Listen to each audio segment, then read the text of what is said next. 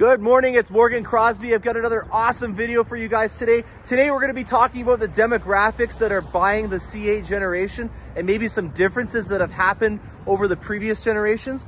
I'm in front of a really cool location. This is the second McDonald's opened up in Canada. The first one was in Richmond, BC, but in 1968, this McDonald's opened up, being the second one. And reason why we're here is because London, Ontario has always been, for corporations, a very good place for us to try out new products. Because of the demographic that we have here, it's very good to be able to get a test market on the national level by just using one specific city. So a lot of products over the years have been tested out in London. You know, Tim Hortons dark roast, but more importantly, the reason why we're here today is because the Chicken McNugget was tested out in London, Ontario first. And even further than that, there is a Cargill plant in London, Ontario that produces all the Chicken McNuggets for all of Canada here as well. So not only was this ground zero for the Chicken McNugget, but it also is the capital of where Chicken McNuggets are produced for all of Canada. So because of the amount of sales that I have, my dealership is actually right across there. You can maybe just barely see the sign for it. I thought, with me being from London, Ontario, and that being a huge test market for a lot of products, why not go through my client list and show you the demographics and stats on what I think has changed from this generation over previous ones. So stay tuned for more. I'm just going to hop inside the car. Okay, back inside my Corvette, gonna go through a lot of stats and numbers with you. Again, the reason why we're doing a video on my numbers is because London, Ontario seems to be a good average for what the entire country does. And keep in mind, you know, a lot of Americans are gonna be watching this. We're very similar to you guys in a lot of ways, so don't think that this data is not relevant in any way. I'm sure that our cultures have some differences, but for the most part, we consider ourselves partners, friends, neighbors, and so a lot of that stuff rubs off on each other. So without further ado, I'm going to start to go into some stuff. I want to point out some specific things that I thought are unique, and maybe just kind of summarize them to begin with, and then I'll go into further detail about the stats as I go along. So some things that really stuck out to me was that there was a difference in the age group, and a specific age group change that's happened. The 70-year-old decade or age group had not a single buyer in my entire client base, whereas I did have about 5 or 6 people last year alone that were in that kind of age group that purchased. And the 30-year-old age group, I didn't go any less than 30, so I just did 30, 40, 50, 60, 70. The 30-year-old age group, it is up 12 people from my previous years of data. So that's a huge difference. There's nobody in the very upper age group that's purchasing these. And just to give you some insight on why I think that is, I've already had a lot of the Corvette clubs and groups that are affiliated with Corvettes in the area come by and see the Corvette through a release that we had.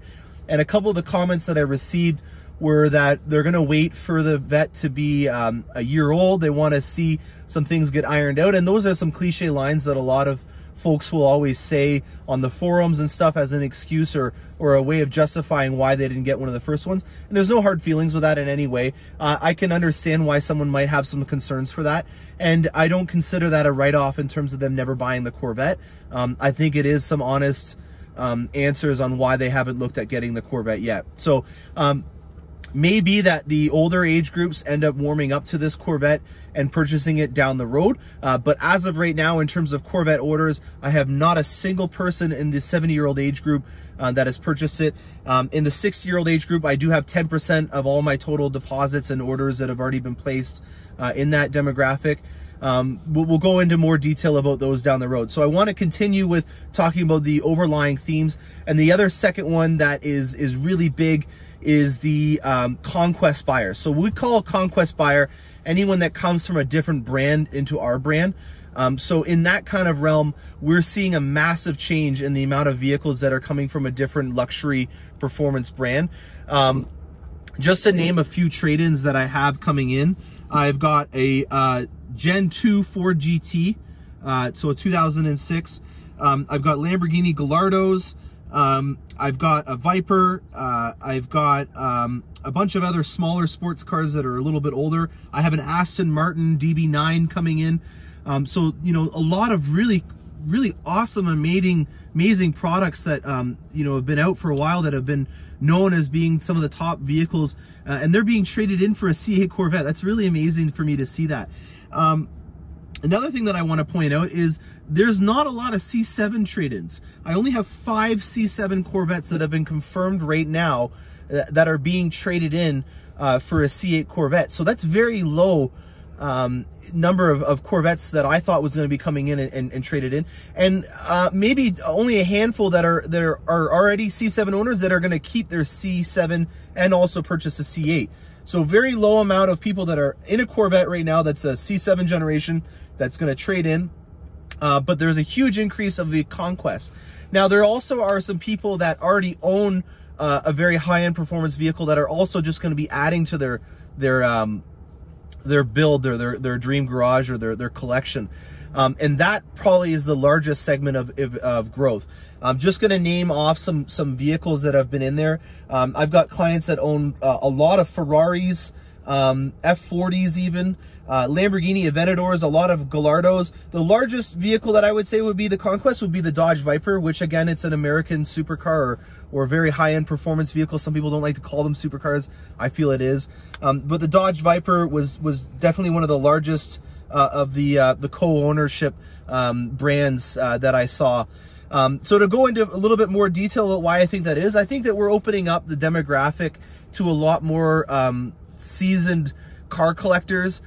We were very specific, and the Corvette was very unique in terms of what it was trying to deliver in previous generations, but we've kind of opened that up to a whole new market. And I think the older generation that's used to the more traditional Corvette is probably reluctant to warm up to that idea, and that's reflected in the numbers. And the younger demographic is way more open to this idea, and also people that have already experienced what a mid-engine vehicle is like. A lot of the Audi R8 people have already looked at getting some interest. And also, if you go onto a lot of the Corvette, or sorry, the Porsche and Ferrari forums, they have entire segments. I know that the Rennsport forum has over 2,600 responses on just Corvette ownership and purchasing, which is remarkable to see that there's a whole separate feed to look at purchasing a different product other than the Porsche that they're on the forum to be on. So that I thought was really interesting, that there was a lot of new buyers that are coming from an experienced car culture already. Now to go through the actual numbers of percentages, the biggest increase by a long shot is got to be the 30-year-old age group. I am 30 years old myself, so I would consider myself at the bottom end. And I think that this is where General Motors is trying to gauge most of their customer feedback on right now, because they realize that the buying power of vehicles and consumer goods is starting to transfer over to my generation now. It's maybe alarming to think for baby boomers to no longer be the #1 consumer purchasing group. But yes, my generation now is the #1 purchasing demographic in the consumer market. And so to see a 25% increase in my age group is a massive growth over the previous generation. The largest age group is definitely the 40-year-olds. 42% of all the Corvettes that I have taken a deposit on or already delivered are from that. And another statistic in there is 90% of all the Z06 orders that I've taken are from the 40-year-old age group as well. Just thought that was really interesting that almost all of my Z06 purchases are from the 40-year-old age group. 50s was 21%, and then 60 was 10%. So that is the breakdown of the age groups that I have in my client base that I've already taken a deposit on or already delivered at my dealership. I hope that this gives you some valuable insight on where the direction of Corvette is going in terms of who is buying them and who's looking at getting them. And also, if you're looking at getting a Corvette and you maybe have hesitated on doing it, know that maybe you're not on your own. There are a lot of people that have come up to me and said, listen, I love this vehicle, but I just don't know if it's right for me yet. I want to warm up to the idea and see where this goes. And I totally understand what that feeling is like. When I was younger, obviously I couldn't afford to get one, but I also was waiting to see where it goes. it pays off to wait and to make an observation once you feel comfortable with it. We're always going to have, you know, an amazing product for you to look at with General Motors. This C8 Corvette is definitely something that I think that if you don't have enough information on, you should go to your local GM dealership and learn some more about it, or stay tuned for more content on my channel. So without further ado, please hit the subscribe button. I love it when you guys are able to subscribe and learn when I'm making new content. I hope you guys enjoyed this video, and happy motoring.